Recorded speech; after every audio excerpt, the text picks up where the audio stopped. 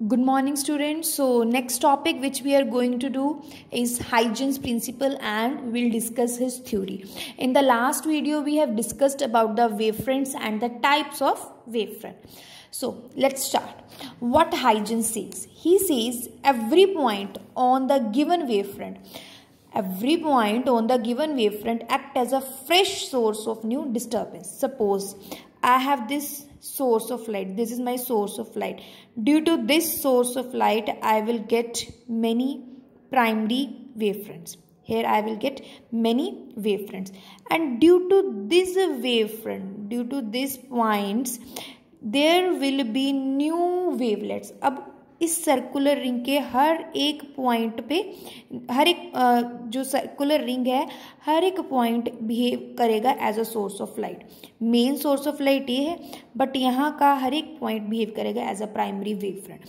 इसकी वजह से यहाँ पे क्या ड्रॉ हो जाएंगे हमारे पास वेवलेट. वैसे तो इसके हर पॉइंट पे ही सर्कल के हर पॉइंट पे वेवफ्रंट है but to make the diagram clearly so I have drawn wavelets and this will be called as wavelets. ये क्या बन जाएंगे मेरे wavelets. That will be are wavelets. Clear. यहां पे सारे क्या बन जाएंगे wavelets. These are my. Now this is our source of light primary wave front end this ये मेरा क्या हो जाएगा like this line is primary wave front. इसको मैं क्या बोलना है primary wave front end this is these are ये जो इन्वेल्प बनाए हैं प्राइमरी वेव फ्रंट के around these are called the secondary wavelets. Clear? So now we will read the point. Every point on the given wavefront act as source of new disturbance. जो भी ये point है ये act करेगा as a source of new disturbance which is called the secondary wavelet. ये source of new disturbance आ गया ये वाला. इसको हमने क्या कहना है secondary wavelets which are travelling in all the direction. ये क्या करेगा यहाँ यहाँ यहाँ हर एक डायरेक्शन में क्या करेगा मूव करेगा. Which will travel in the all the direction with the velocity of light. जितनी लाइट की वेलोसिटी होती है in the medium. Now the second the surface touching the these secondary wavelets.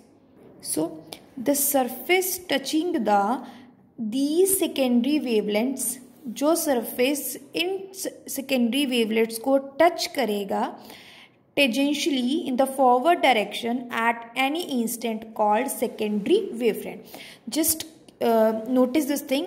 Now I discussed about the secondary wavelets. हमने secondary wavelets की बात करी है but the surface suppose यहाँ पे मेरे पास कोई surface है it is touching this perpendicular. like मेरे पास बहुत सारे सर्कल्स हैं. अगर मैंने इसका टेंजेंट ड्रॉ करना तो ऐसे करूँगी इसका ऐसे करूँगी या ऐसे. That will be it's tangent. अगर इसका करना है तो ऐसे ही आएगा ऊपर. हेयर ऑल्सो तो ये सारे क्या हो जाएंगे ज्वाइन हो जाएंगे. They will get joined and ऐसे सारे सरफेस पे ज्वाइन होते जाएगा. तो ये जो ज्वाइन हो रहा है पूरे पे बन जाएगा. It will be known as secondary wavefront. अब ये सेकेंडरी वेवफ्रंट है फिर ये डिस्टर्बेंस क्रिएट करेगा. यहाँ पे क्या आ जाएगा सेकेंडरी फिर वेवलेट्स बन जाएगी. वेवलेट्स के बाद फिर क्या बन जाएगा एक सेकेंडरी वेवफ्रंट. फिर यहाँ पे वेवलेट्स बन जाएंगे again secondary wavefront and so on. जैसे जैसे ये पॉइंट सोर्स से बहुत दूर जाता जाएगा यहाँ पे हमारे पास क्या बनने शुरू हो जाएंगे प्लेन वेवफ्रंट. ऐसे प्लेन वेवफ्रंट बन जाएगा. So this is all about the Huygens principle. Second point we have done this. The surface touching the secondary. ये मेरे पास secondary wavelet था. जो surface इस secondary wavelet को touch करेगा tangentially. ये tangentially touch कर रहे हैं in the forward direction. ये जा रहे हैं forward direction. इसको हम क्या बोलेंगे secondary wavefront. So this is Huygens principle and we can say Huygens theory on the basis of which he explained the wavefronts and the types of wavefront. In the next video we will do how he proved laws of reflection and refraction with his theory.